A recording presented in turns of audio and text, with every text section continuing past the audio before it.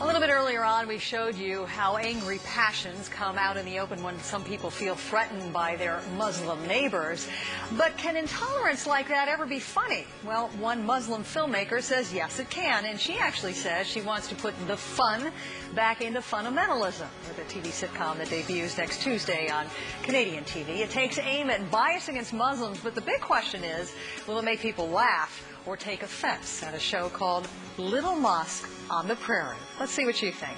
Here's entertainment correspondent Brooke Anderson. For North Americans who've come to view Muslims with suspicion, this sitcom provides a glimpse into a world that will feel both very familiar and very strange. I've been planning this for months. It's not like I dropped a bomb on him. Look, if Dad thinks it's suicide, so be it. This is Allah's plan for me. Oh, my. I'm not throwing my life away. I'm moving to the prairies. To run a mosque? Step away from the bag. You're not going to paradise today. It turns out the passenger isn't a terrorist, but an imam on his way to a remote Muslim community.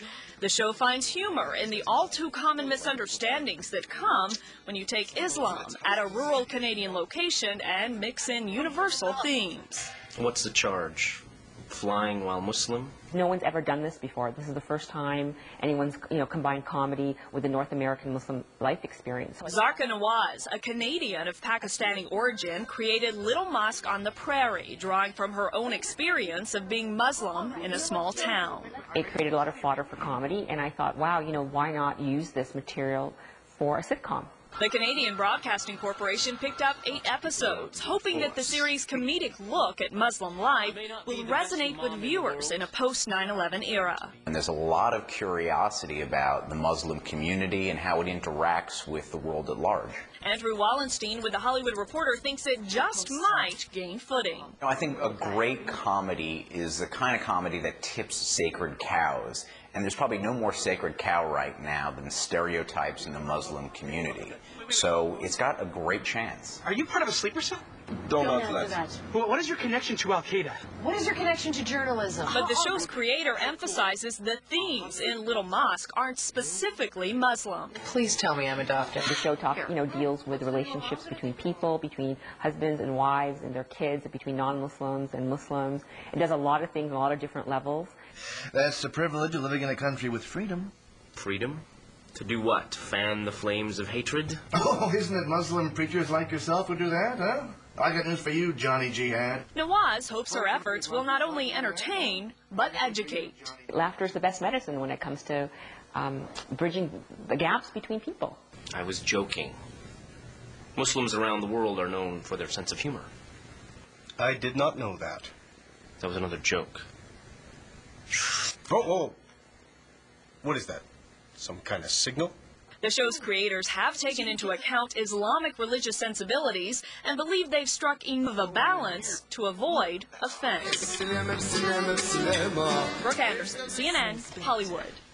All right, so do you find that funny or no laughing matter? And could a show like that ever make it on American TV? Let's ask our out-in-the-open panel now, Roland Martin, Kamal Nawash, and Cenk Uygur. What do you guys think? I think it's hilarious. I think it's good because, most people, unfortunately, when Muslims come on the air and so on in the United States, usually they don't smile, they're very serious and so on. I think this is great. It shows we are really human beings. When Muslims get together, we do laugh. We do make fun of ourselves. We do make fun of others. And I think to show that it's great. How do you pierce through that sole stereotype that exists in this country, which is, among some Americans, Muslims are bad? Yeah, well, I mean, we do it all the time on our radio show, and nobody makes more suicide bomber jokes than I do. And the reason is, once you make fun of something, people go, oh, wait a minute, you're right, that's silly. Of course not all Muslims are suicide bombers, and of course they're not all bad guys. I don't know why I ever thought that. And everybody has to break through these things. Yes. And, in TV they said, oh, a show about Jews in New York will never work until Seinfeld. They said a black woman can't ever be a talk show until Oprah. Right. So, I mean, I'm going to sell 2.5 Muslims, and everybody loves Muhammad. And that is the value of entertainment. And we have a history of that. When you look at what Dick Gregory did with comedy, when you look at Richard Pryor, when you look at lots of television shows, else. But unfortunately, we have some people who are too wedded to PC. ABC had a reality show where there was a neighborhood in Austin, Texas, largely white, and they were going to have the neighbors choose the family. So it was a black family, a gay family, an Asian family. They say don't air the show because it's going to upset people. No, those shows allow you to talk about common day issues, and so you use entertainment for that effect. So entertainment can be crazy laughter that means nothing, but you can also teach. Do you really teach through shows like this? I think this show. People go, wow. I think this show. I think that. I sound like an idiot. I mean, you know, you do learn from those kind of shows. When FX had that show Black White, I think people learn by watching the reality that people went through being painted black, painted white. It was very raw experience as a viewer.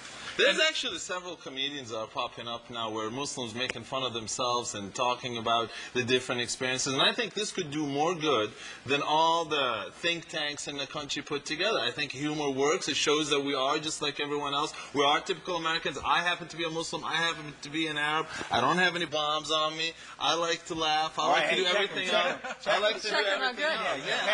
I like to do everything else every American likes to do. Final thought, beyond laughter, is how bad are things in America between Muslims and non-Muslims? Very bad. It is. It's but very bad. I'll tell you what's driving it is the conservative talk show hosts on TV and on radio, and they keep coming. And Virgil Good, a United States congressman from Virginia, coming out saying he's afraid of more Muslims in the country. But if we have the comedy shows and the talk shows that bring it out in the open and that talk about it, we'll get beyond it. Virgil is a symptom. Virgil Good is a symptom. We have a war. We have 9/11. We have the Iraq War. All this is playing together. We have threats of bombing. We have suicide bombings. We have heads being cut off. All that put together is what creates that. But very simple. It's harmful because you have Muslims who are American taxpayers, who are hardworking, and they are afraid and they're angry and they're hurt because people are looking at them as terrorists when they're trying to send their kids to college, trying to live the American life and the American dream.